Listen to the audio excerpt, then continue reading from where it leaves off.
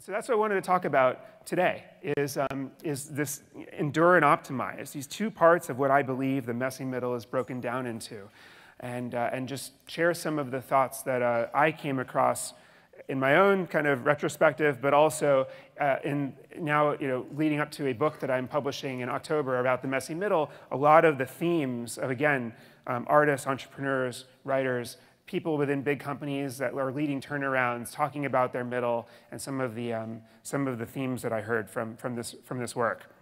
And so let's start with endure, and let's start with this realization that so much of the middle is about accepting the burden of processing uncertainty.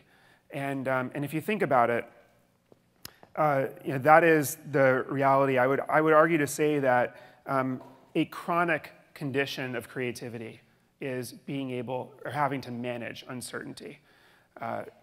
How do you overcome this? I mean, first of all, you have to remind yourself to focus on things that are in your influence rather than out of your influence. I mean, there's just so much stuff, right, that you're uncertain about and worried about. And I think one of the challenges that a lot of leaders say is one of the most important things they learn is that notion of what is in and out of your circle of influence.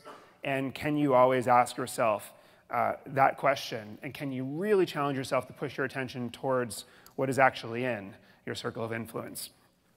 Compartmentalizing insecurity work is another thing that's important. What is insecurity work? Insecurity work is the stuff you do, oftentimes repeatedly throughout the day, just to reassure yourself that everything is okay, but that doesn't move the ball forward in any way. So this might be looking at Google Analytics to see if anyone came to your website again and again and again, looking at mentions on Twitter for your brand again and again and again, not moving the ball forward, but reassuring you in uncertain times that things are okay. And the amount of time that this eats up and the amount of hit it takes on productivity is real.